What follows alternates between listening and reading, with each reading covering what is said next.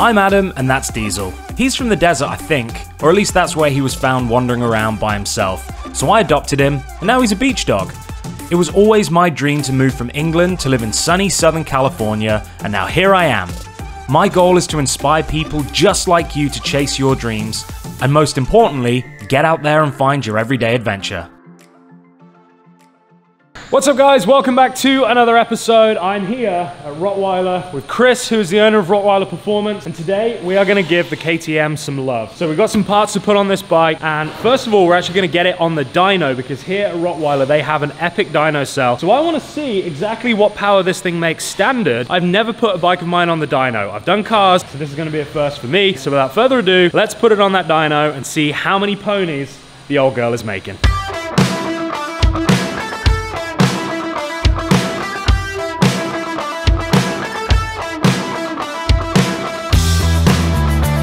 So I'm not taking credit for the motorcycle tire that looks like a car tire. The last owner apparently didn't like to get over on the sides of this thing very much. So these chicken strips are not from me, and I will be replacing this tire. However, it is giving us a nice contact patch right now. So. Well, who needs kickstands? You can just leave it standing straight up. Right.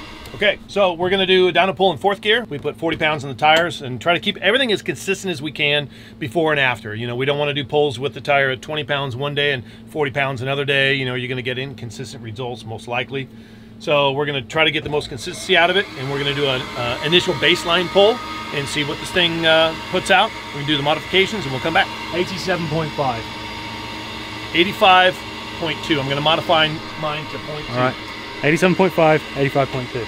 Wait, I've seen a problem with your execution. Do you know how many pounds you have in each one of these straps? Next time I come in here, I know for a fact that he's going to have ratchet straps with a Newton meter indicator on them. So he knows exactly how much it's actually not a bad idea. I wonder if they exist. So I wanted to get air fuel ratios off this thing. The 950s didn't have any narrowband O2s. They didn't need them because they're not fuel injection. So the only way you can really get O2s is basically either drill a hole in the exhaust and tap into it with a wideband O2, which is one of these right here, or drill a hole. We put a stuffer. So we can drill a hole. Drill you a good hole. with that? I don't care. So I gotta find. I don't think these things bifurcate into each other. I think they have the H pipe right here. Would that do it? Yeah. I don't like to profess that I know what I'm talking about, but every now and again I do surprise myself. So we've made a discovery. So the exhaust pipe actually has this little guy stuffed in the end, which I took this off the other day and I saw this and I figured, oh, okay, this is just like a little cap that just makes it look pretty, and this can't be removed. Well, with a bit of brute force, it can be. Yeah, and so now we have much more of a straight pipe, and hopefully that's going to give us half a horsepower more. So this is the port for the wideband O2, so we're going to measure, so we can measure our air fuel ratios. Got it. Really get everything nailed.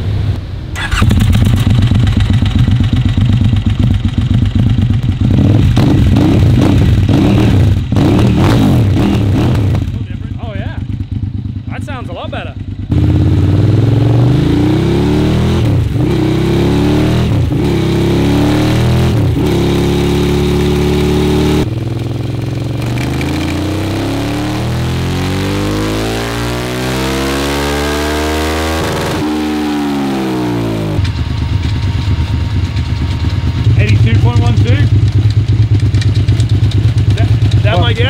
No, you said 85.2.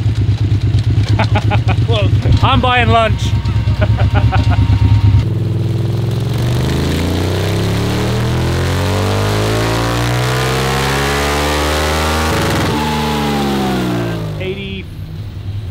.1.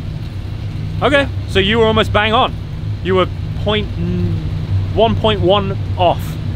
We're gonna put the stuffers back in. Let's just see what happens. Okay. Everyone wants to know what happens when I run these. It gets quieter. What does it do to my power? Let's figure it out. Okay, so we got them back in. So let's see if these little guys make any difference to power.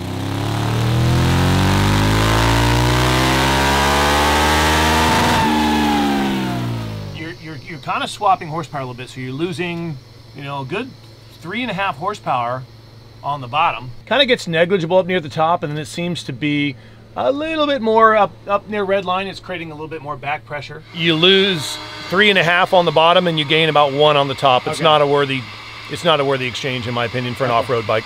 There you go. So if you have these little decibel killers and you have a KTM 950 and probably any bike, I guess, take them out. Sounds better and makes more power. This much more power, but it makes more power. Rottweiler certified. There you go. Stout.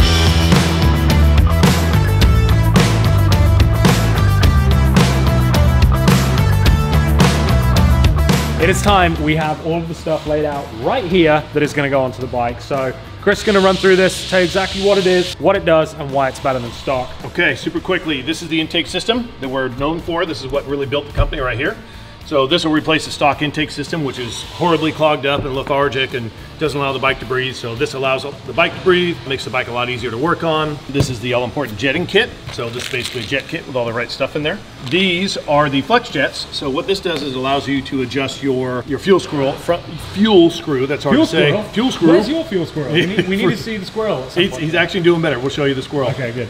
So this is the fuel screw that basically allows you to make minute adjustments for idle and off idle at high altitudes. So this is what we call our snap out. This is the second thing we created that allows you to get to your intake system by hand with only a screwdriver. You can get all the way down to the carburetors and have the carburetors in your hand within less than a minute. As opposed to 12 screws.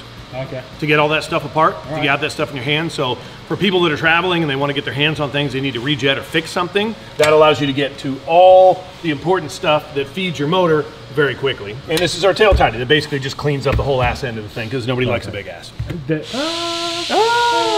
No, okay. We have these for all kinds of different models. This is the first one we actually made it for. That's so awesome. It just gets rid of this whole mess right here. That's cleans cool. everything up. So and it'll just mount underneath this. Yep. Wow. Yeah, that's going to completely transform that rear end. Yeah, dump some weight too. Yeah, oh, absolutely. Well, I guess we're going to smash over to a B-roll montage of Chris pulling this thing apart and installing these goodies.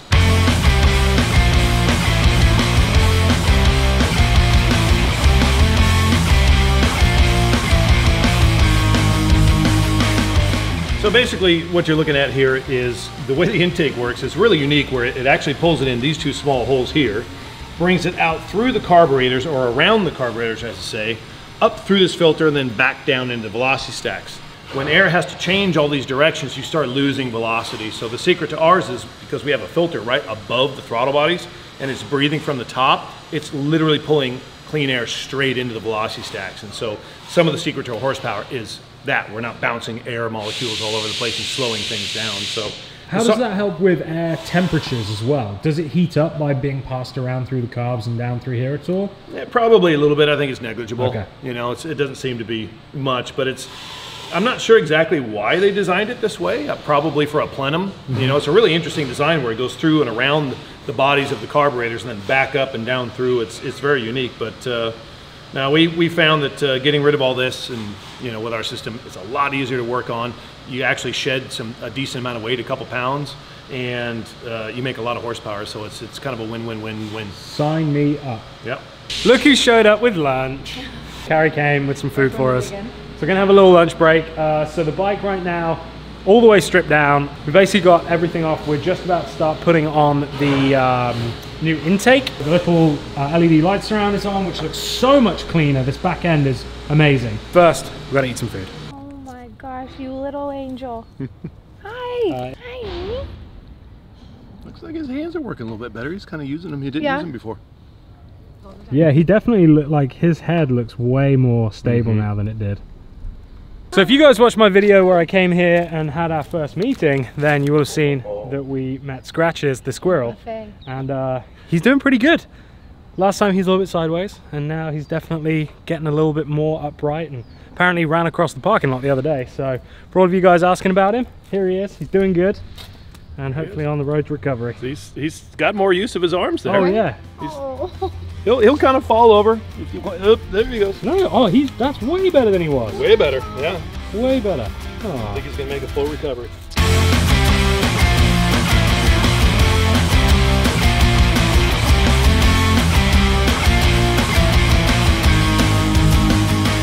So the bike is back together again. Chris has been hard at work, and obviously we don't have the rack on the back anymore, and I don't have the crash bars on because we're gonna get it back on the dyno again, so they will go back on. However, it's finished and it is ready to get dynoed. So let me throw over to Chris to explain exactly what it is we've done and why we have. So basically what we've done is we've extracted this big horrible thing right here. So this is the stock airbox, really heavy, takes up a lot of space. That goes in the trash. Then we've installed all our bits and pieces underneath here that we're gonna show you real quick. These were the first items that we really created, that kind of what built our business. We saw a lot of pain points in here with taking things apart in maintenance, so we fixed that. So the first way we fixed it is normally you take a key pops the seat off, and then filter maintenance on the stock bikes was absolutely horrible. So what we did is we created this little part that we call the snap out. I got my little handy screwdriver in here already, to where instead of 12 bolts taking this thing off, it is literally 1/4 turn screw, and this whole thing comes off. This was the part that we wanted to prove to people that we weren't a one-trick pony. Then we've got our pre-filters here. These will take about 95% of the brunt of the dust, are a lot easier to clean. You can do this by hand. You can actually just reach down in there and grab the D-ring, twist the D-ring, and just like that, you've got the filter off. This quick, with a key and a screwdriver, you can have the filter off, and if you want to go a little bit further, twist these guys off, and you can have the carbs in your hands in 30 seconds. And you were saying before you would have had to have taken the tanks off and everything to get to that. You want to do any adjustments whatsoever on these carbs or do any kind of work, tanks off, airbox off, I mean, it's horrific. It's literally an hour and 45 minutes, 2 hours. You just saw me do it in 30 seconds. Yeah. They're right here. And we added these fuel screws right here. So these are remote fuel screws. So for altitude, you can adjust these two guys here. And we've got our idle right here. So as your idle changes, depending on the altitude and the mood of the bike, you can just reach down right there, pop your seat off and tweak your idle. You're ready to go. I mean, I had heard that what you can do in 30 seconds is amazing, but I didn't Ask my wife. Yeah. So there you go, guys. That is the beauty of Rottweiler parts. And yeah, now it's going to make maintenance and any type of like small fine-tune adjustments very easy. So I think... Let's not forget the power. And that's what I was just getting to, Chris. Sorry. Let me do my job. I'll let you do yours. Gee, this guy. Let's go get it on the dyno and let's go and see how many more ponies we got from these epic mods.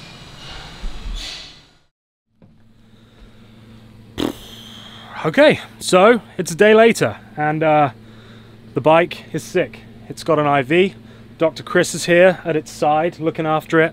It's all very dramatic. The bike's actually fine, and this is testing a theory that Chris had that kind of proves that actually the issue that we thought we had is nothing to do with the work we've been doing. So basically what happened was, went to do those final power runs with all the new mods on, and it wasn't doing what it should have been doing. It basically wasn't making any power at the top end. It kept dying, kept stalling out. It would flood the carbs and then it would run lean. The bike was being weird. And so I had to go, and so Chris was like, dude, I got to figure this out because they've done thousands of these kits and this has never happened. So yeah, you took a look at it, and do you want to tell the guys what happened? Well, we basically found out it was just a faulty fuel pump. So it was a bit confusing because we've sold 3,000 of these kits to customers, and everyone in their garage has done these things. Right. And I'm looking at this thing going, this thing should be rocking on the dyno. So we went through and did a lot of kind of A and B tests and things like that, and we found out it was the fuel pump. It just so happened to go at the same time that we did the mod. So we got this IV in here and started gravity feeding it, and that fixed the problem. And I made a few tweaks.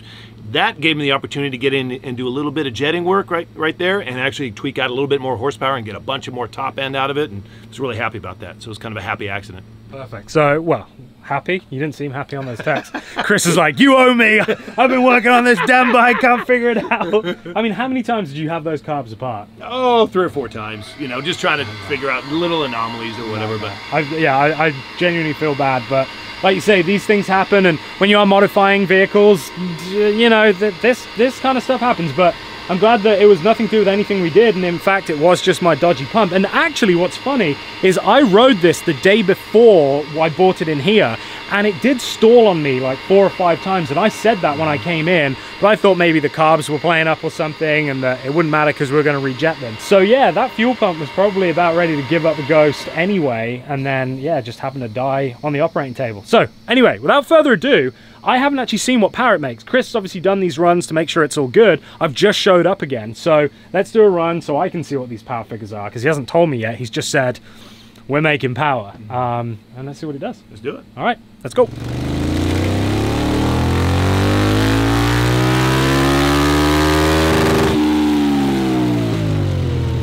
So the numbers are in, and my goodness, this graph looks a whole lot better than it did yesterday when we were doing this. So what we can see up here is the blue run is the stock run. So the blue one at the bottom, that's the one when we very first dynoed the bike. The green run is with the bad fuel pump. So you can see up the top here, there was all kinds of weirdness going on where we were actually losing power over stock. So we could tell something was wrong. And then by eliminating the fuel pump and running this IV drip system so that we know that the bike is getting the fuel it needs, then we have the red run.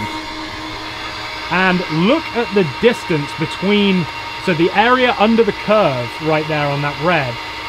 So 82.9 to 87.4. So we basically made 5 horsepower across the entire rev range. Pretty much. Wow. And it's consistent the whole way, which is really neat. This is considerable power gains across everything, especially down here at 5,000 RPM. That's where I'm really going to feel it, because that's where you spend most of the time riding the bike. So, man, that's killer. Now, the problem we've got is that we're relying on this at the moment to fuel the bike, because the fuel pump is being overnighted from Japan, Fast and Furious style. It's not, is it? It's coming from like California somewhere. Hey, we'll just make out. Yeah, we're overnighting it from Japan. Yeah. And we're actually going to get a new fuel pump that is going to do much better than this standard one, and is considerably cheaper. The new fuel pump is actually from an airplane, right? It's for an airplane. So yeah. So much more reliable and much cheaper in stock. I figure if you lose a fuel pump on a bike, it's a bad day. If you lose a fuel pump on an airplane, it's a really bad day. Really bad day. Okay. Probably your last day. So this bike is getting upgraded with aerospace grade parts. So I'm not going to be able to show you any riding on the road, but what we are going to be able to do is go out for a ride, because this man owns 20-something bikes. Yeah, 26 or so. And how often do you ride them? No, almost never. Yeah, so he's going to come out and he's going to show me some of the local trails. I'm going to take this, he's going to pick one of his 20-odd bikes. I'm going to go for a ride. So I'm sorry that it's been a bit of a tease showing the power we've made, but not showing you the bike on the road. But I promise you, as soon as we can, we will get out there and I will do an episode where we go out for a ride and he can show me the ropes, because I'm also not a brilliant off-road rider, so hopefully he can make me quicker. But dude, thank you so much. Absolutely. I'm so appreciative of everything you've done and this ball ache, because this is not what they do. Rottweiler here are I do owe him. I do owe him a lot. I do. They are a performance parts business. They are not a mechanic shop. And this is the big boss of the whole place. So the fact that he was here getting his fingernails dirty working on my bike is a privilege. So I really do appreciate that. And I'm expensive. He is very expensive. Right, luckily he doesn't last very long, so the hourly rate's good. But anyway guys, thank you so much for watching. I hope you enjoyed this. If you need any parts for your KTM or Husqvarna, then check out Rottweiler. I will put all of their information in the description below. This is an old bike for them. They work on all that new fancy stuff out there. So anything you've got that needs new parts, needs making faster, better, stronger, lighter, all of it, they got it. Thank you guys for watching. Remember, smash that thumbs up button. That really helps with the whole YouTube algorithm thing. If you aren't subscribed, please subscribe, because I'd love to see you here again. And until next time, remember, don't do anything I wouldn't do. See ya.